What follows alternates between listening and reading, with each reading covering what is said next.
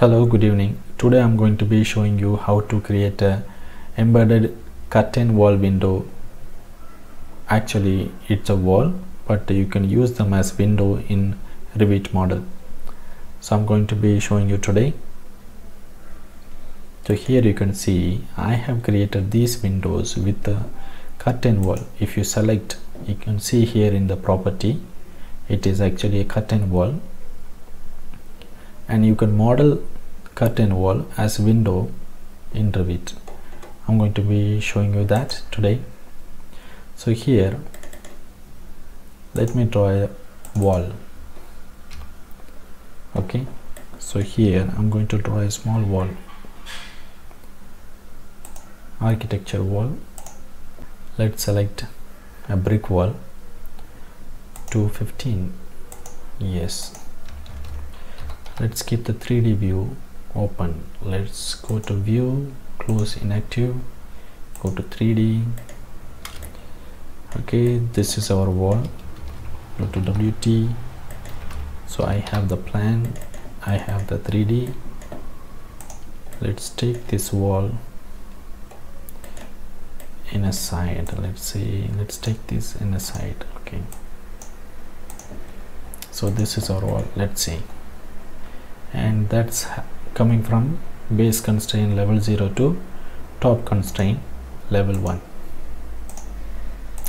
So it's my brick wall, and in case if I draw a wall, a curtain wall, let's take architecture wall and take exterior glazing, and if I draw the curtain wall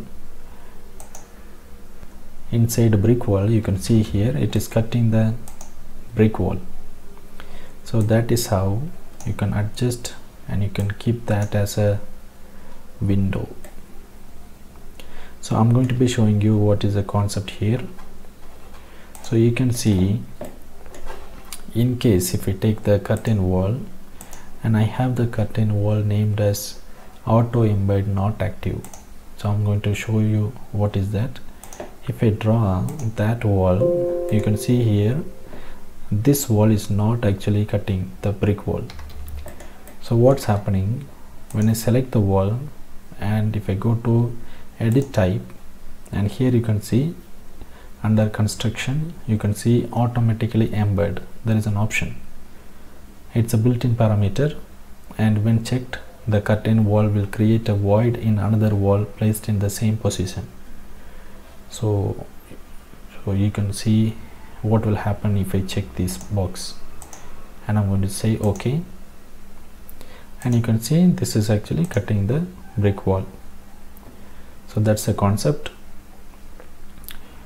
Once it is checked and the wall is cut, in case if we go to edit type, and if you uncheck and if you say OK, you can see, so this is not going back to the previous stage, because once the wall is cut, it is cut. So all the settings will be applicable for the future model. So with the same option, I have created all these windows. I hope you like this option in Revit. That's all for the day. Thank you. Bye bye.